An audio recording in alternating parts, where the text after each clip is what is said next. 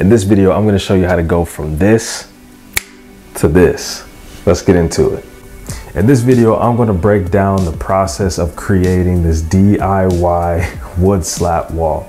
This has been something that's going around the internet, on Pinterest and Instagram, and I really like the look and style of this accent wall. And so I wanted to try it out here in my office.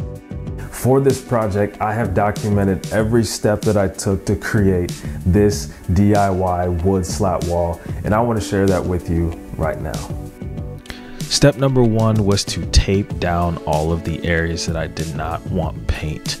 For the most part, this was going to be all of the trim around the door frame into the closet and the baseboards just around the area of the two walls that I was going to be painting from ceiling down to the floor.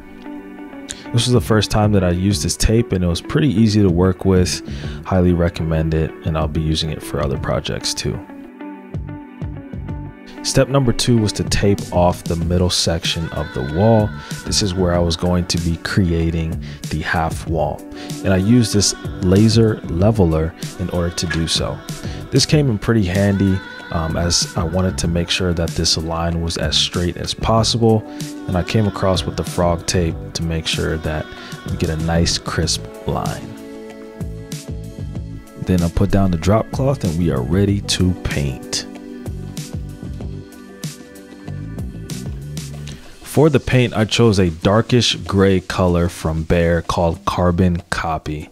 I'll make sure to put the link down in the description so you can check it out if you like the color. As this was one of the first times that I'd actually done a paint project by myself, I did make sure to take all the safeguards that I could and kind of foolproof this process. So I picked up this little edging tool that I found at Home Depot, and it actually worked pretty well. I'll make sure I link that down in the description below. This allowed me to basically edge in all the places that I need to without getting too much paint everywhere and not having to deal with a brush. Since honestly, I'm not even that good at painting, but I found this tool very helpful to cut in the ceiling and as well down by the baseboard. I did have to go back with 2 coats to do this, but I found it to be pretty simple and easy to work with. Next, we'll get to some rolling. Rolling all of the areas inside of the tape marks was probably the simplest part of the project, and honestly it was quite satisfying. Again, this was the first time I had done a paint project myself, and I really enjoyed it. When people say that a paint job can really change the total feel of the room, I really believe that, because as I was adding this first coat of paint onto the wall, just the environment of the room already started to change. And then this part, this is probably one of the most satisfying parts of this job, which was peeling off all of the tape, revealing that nice crisp line. That was pretty cool. The next step in the process was to work with the wood slats itself. I picked up, I believe it was 30 MDF boards from Home Depot. Link is down in the description for these. These came in a bundle of 6, and what I like about these MDF boards is that they were all pretty straight. I didn't have to worry about any warping or anything like that, and they came pre-primed. So just to get an idea of what the wood slats would look like on the wall, I just went ahead and cut a couple spacers, which I would end up using for the spacing in between each of the slats. Cut about maybe 12 inches on the miter saw just so I can have something to work with. And I got this miter saw from the package, a bundle from Home Depot that included, of course, a saw, but plenty other tools that I used for this project. After working with some of the spacers on the wall and determining how much space I wanted to put between each wood slat, I went ahead and dry fit the first wood slat into the corner on the right side. Once I was comfortable as to how that fit, it was time to nail it in. What was nice about the bundle that I purchased was that this nail gun came included with it as well. I knew many of the projects I wanted to work on required a nail gun, so it was a no-brainer for me to pick up that package. After I got the first 2 corner pieces in, I kind of got a system down as to how I would install and shoot in all of the wood slats. For the spacing, I just used that 12-inch piece and used it basically on its side, so each spacing was about 3/4 of an inch.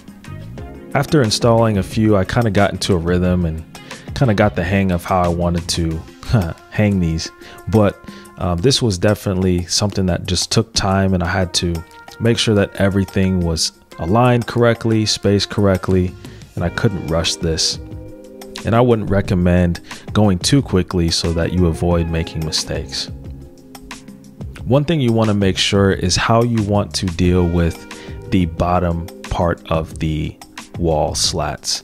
So how these basically come up to either your baseboard or if you're removing your baseboard. But this was one thing that I hadn't quite figured out yet, and you'll see in a few minutes how I had to deal with that. So after nailing in all of the wood slats, I used this plastic wood X from DAP to fill all of the holes. Now, this was probably the most tedious part of the entire project, having to go back and fill all of these holes.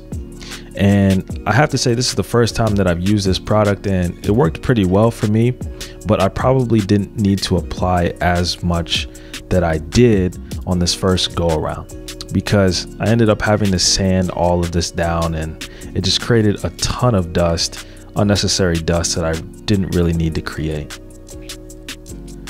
Next, it's on to painting the wood slats. So I'm using the same paint that I used for the walls. I'm just going through, I rolled the front faces, and then I'm going back with the brush to get inside and in between each of the wood slats itself. I went with 2 coats of that just to make sure everything was covered up. And then for the trim, I used a small piece of wood trim, painted it, and that way it gave it a nice clean look on the top and the bottom. I made sure to caulk all of the edges around the trim, and we were good to go. So all in all, I'm pretty satisfied as to how this came together. I really like the added texture that it creates in the room. I think for my first project, this was pretty good. I do think that there were some things I could have done better, but ultimately I actually really like how the paint itself really changes the environment of the room, and then the wood slats give it a nice extra added texture and feature to bring it together. And you can see here in some of the before and after shots that this really does make a difference in the room, creating more of an environment. And I really like the way that the wood on the desk pops against this darker gray. I do plan on adding a little bit more to the walls themselves with some wall art, maybe some canvases or some framed portrait or pictures. I really think that will bring this wall into the room and kind of create that finished look that I'm looking for. Well, I hope you enjoyed this video. I hope that this was helpful in helping you decide if you wanted to do a DIY wood slat wall in your home office or your living room or bedroom, wherever that may be. If this was helpful, I encourage you and ask you to hit the thumbs up button. This helps YouTube show this video to more people who might be interested in creating a wood slat wall in their home or their office. But until then, I will see you next time.